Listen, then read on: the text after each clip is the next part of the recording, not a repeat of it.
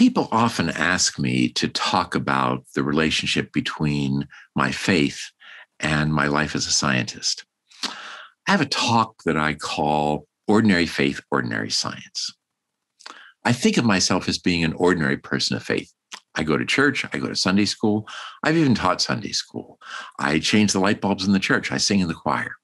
I'm an ordinary person of faith.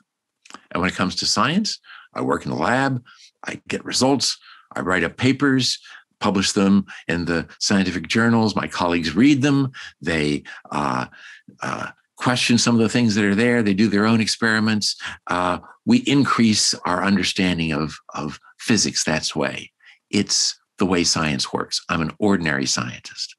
So why is it that people think that there's some kind of fundamental conflict between science and faith? I'm reminded of when our daughter, many years ago, was just going into high school, meeting new friends, and she described talking to one of these friends. They were discussing their families, and her friend said, well, my mother is a scientist, so of course she's an atheist.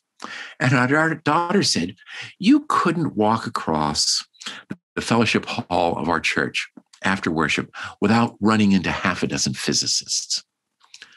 Why is it that people think that there's a conflict between science and faith? Sure, there are a lot of scientists who are atheists, but I know lots and lots of scientists who are people of deep personal religious faith. I have one really good friend who is a devout atheist. He's as passionate about his atheism as I am about my science. We love art. We go to museums together. He'll explain the context of a painting in terms of European history to me. I'll explain the context of a painting in terms of biblical history to him. We have a great time. We're great friends, but we have completely different worldviews. I remember the day that the Nobel Prize was announced. I was attending a conference far from home.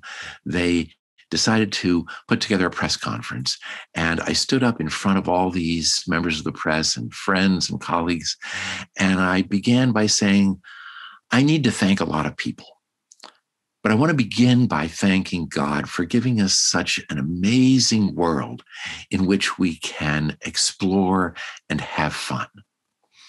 And that simple statement, in a sense, marked me as the religious Nobel laureate, a guy who reconciles his faith and his science, a guy who believes in God in a really personal way, a God who sustains me and comforts me and accompanies me every moment of my life.